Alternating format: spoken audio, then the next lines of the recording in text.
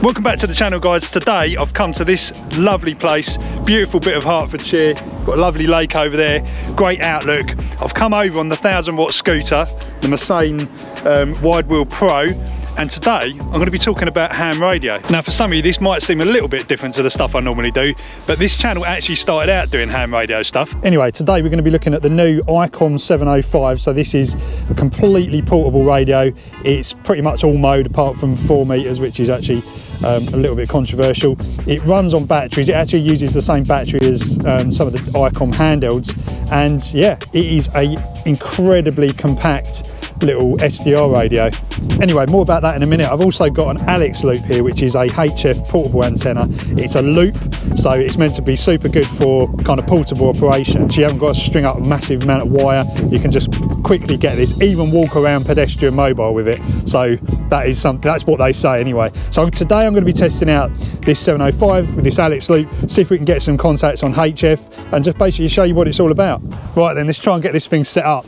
It's meant to be really easy. You just literally, all of it comes in the box or this bag. I've actually kind of played around with this a bit already and managed to get a contact inside the house at over to Slovenia at a 5 and 5 signal, which is pretty good. So you've got this particular one is the deluxe one, I think it's called, or I think it's Premier with the tuning thing, but basically this particular model has an LED for tuning it on the front of it. So I think this was an option on the previous versions, but basically you just turn the tuner and this LED will light up. I mean, you can basically use that to tune it for peak power without an SWR meter if your radio hasn't got one, but probably better to have one in line anyway. Anyway, so you've got that tuning unit, you've got another piece of PVC pipe, you've got another bit that goes on the top, and that's actually the loop itself, or the smaller loop, and then you've got the big loop, which I'm going to need more hands to sort of do it. So what you've got to do is you've got to undo these little Velcro straps, which is quite a neat solution, and then you kind of, this is basically a big bit of coax. I don't know if it is actually coax, it feels lighter than coax, so maybe it's got just wire inside it or something like that, but effectively that's your loop. And then what you do is you put one side of it over here, so you're putting that on there. The loop is actually going on the same side as the smaller loop, and the tuning boxes should also be on the same side as that as well. Hang on a minute. So basically everything's supposed to be on the same side, your big loop, your small loop, and your tuning unit, and then you use these PL259 plugs basically to kind of, you know, join this up to the tuning unit. Anyway, it's done, pretty quick to set up. So yeah, this loop and the smaller loop and the tuning unit all go on the same. You've got the PL259 plugs nicely attached there, and that is your antenna. So you do have a little bit of tube at the bottom, which you can use to hold it if you want to do sort of pedestrian mobile, or you can connect that to a tripod. So antenna done. All I need to do is connect the BNC plug, which is probably in here somewhere. Oh, there it is. All I need to do is connect that to the radio. That's it, that's your portable setup done. So get the antenna connected, and then I'm going to turn the radio on, and see that there, that should start booting up. So IC 705, so this is an SDR radio, and it covers all of the HF bands and 2 meters and 70. It doesn't have 4 meters, and we'll keep saying that because there's a lot of people that are annoyed about that, but that is basically the case. So at the moment we're on like 2 meters. Actually what we can do is use a little camera tripod. There's a nice little mount on the bottom of it for a camera tripod, which is really cool. It's getting windy here, guys. I'm sorry if this wind noise is going to be picking up. I'm doing my best with the external mics and stuff. Right, okay, so not the most ideal position for the loop at the moment because I haven't got a tripod here, but I'm going to be holding this up in the air to try and, you know, get some signals in. But I have a feeling I won't actually need to do that to show you this kind of demonstration of the receiving of the signals. So ideally you want to go to somewhere like 40 meters, so like 7 megahertz in that region, because that's kind of like a good band where there might be some activity. So at the moment you see absolutely nothing at all. maybe there's a bit of something there. So you can see the waterfall on the radio itself, absolutely gorgeous screen. You know, this is the great thing about obviously the SDR part of this radio, the fact that you can see everything clearly. You can actually see signals rather than just obviously hearing for them or listening for them. So what we've got to do now is we've got to actually tune the antenna to the band. Now this antenna has such a small bandwidth that it would be quite difficult to normally sort of tune this. So what they actually suggest in the antenna manual is you tune this tuning knob here to look for peak noise on the radio. And of course with an SDR radio it's really easy to see. So if we actually just turn this knob, you'll actually start to see the noise should increase pretty dramatically. Where are we? So let's go. Right, there you go. So I'm just going to tune it up. There we go, look at that. So you can actually see there's actually not that much noise on the band. What we're looking at is the signals there. So you can see how those signals have just basically just increased there. And there's one sort of over there as well. They've just increased by just turning this little knob here. So you're just basically increasing the resonance of that antenna to get it to resonate on the correct frequency. You do find with this antenna you do actually have to tune it quite a lot. If you're going to move around the band a bit, you will actually have to tune it each time. And of course this is only just tuned for reception, so not tuned for transmit.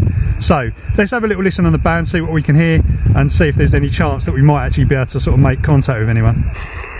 Good morning, this is Mexico 6 Whiskey Yankee Denmark. Mexico number 6 Whiskey Yankee Denmark, calling CQ. So this guy's just popped up. Actually I didn't actually tune the radio at all. I've just literally... I'm going to give him a go, see if I can actually get this. I need to plug the mic in though. Mike 6 Juliet Kilo Alpha QRP. Kilo Delta, go ahead. Yeah, it's Juliet Kilo Alpha. Yeah, I've got you now, mate. You're 5 and 2, 52, very low down in the back of my radio, over. Yeah, Roger, just checking it was actually me. This is Mike 6 Juliet Kilo Alpha, over. Yeah, okay, mate. Whereabouts are you, over? I'm in Hertfordshire, over. Yeah, okay, well this location, I am 20 miles north of Manchester, in the county of West Yorkshire, in the village of Ormsworth, QSL. Yeah, Roger, no problem at all. The town here is Hertford. I'm QRP running 5 watts into an Icom 705 and an Alexloop, over. You're about 5 and 3, yeah? 53 with QRM and QSB. 53 with QRM and QSB, QSL. Yeah, Roger, no problem at all. You're 5 and 9 over here. The name's Andy. What's the name over there? Okay, well the name here is John. Juliet Oscar Hotel November, John, QSL. Yeah, okay, John. Well, nice to copy you over there. This is the second copy I've had on this contact I've made on this radio, so all's looking quite good. I don't even think I've actually tuned the loop quite right, so I was just actually doing a video for YouTube. So yeah, hopefully that'll be online soon, and you'll be able to see how you're coming across. But I'm running out of hands because I'm holding the loop in one hand, phone in another, and also trying to use the mic. So apologies if the contact was a little bit all over the place, but nice to copy there anyway, and we'll catch you a bit further down from M6 JKA. Yeah, well, many thanks for the contact, my mate. Using a gem with this way, TS890 and a 3-element Yagi pointing Eastern Europe. Okay, mate, from Mike 6 Whiskey Yankee Delta. Bye-bye for now, mate. Sound please. Yeah, no problem at all. Thanks for the contact. 73s from M6 JKA. Going clear. Yeah, good morning. This is Mexico number 6. So there you go. It was a bit difficult because I wasn't even expecting that to even happen at this point. So I just hadn't even tuned the antenna. I noticed the LED was kind of popping in and out as it was as I was transmitting. So I think it is kind of in tune. But there you go. I mean, how crazy is that? Just first time, just whipped it out of the box, and it works. So there you go, guys. What more can I say? So we'll try again. I'm going to try and get this set up a little bit better and have another little test. Right, so good success on there. Let's have a little tune up to 20 meters and see. So I'm going to turn the tuning thing. Might be able to actually hear the noise increase. as well as see it, but you should see it. Let's go quite a way to get to 40 metres, but we will get there. Right, just raising up. There you go. Right on there, look. It's come right up. So we'll have a tune around, see what we can actually hear. You're 5 and 9 by the moment. Name Juan, Juliet Uniform American November, Roger. Tell you if I look. Might try with this station because the other one started talking Italian, I think. Got some interference though coming in. And if I look at the thermometer, it says 0 centigrades and white on the ground. Is that Roger Martin, over? Just calling, so I will try to pick him up before. I'm gonna have trouble getting in here. To go out I think and do some work. There's on a lot of stations, and this guy's quite powerful. 73, Dieter, Delta Lima 9 Kilo Tango. Mike 6 Juliet Kilo Alpha QRP.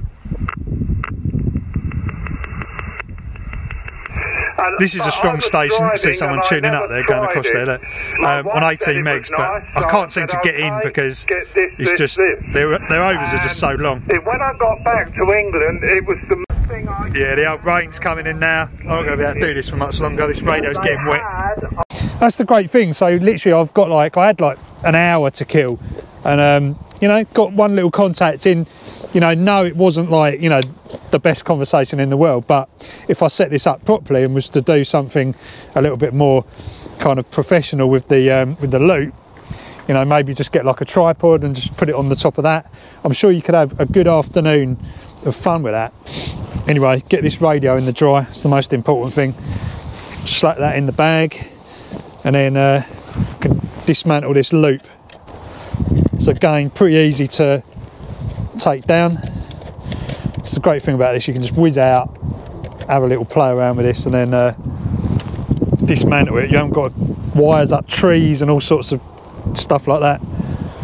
So as I say, I tried this the other day in the house, just holding the loop, and basically got a contact in Slovenia. So, you know, can't be all bad. That was on 18 megs as well.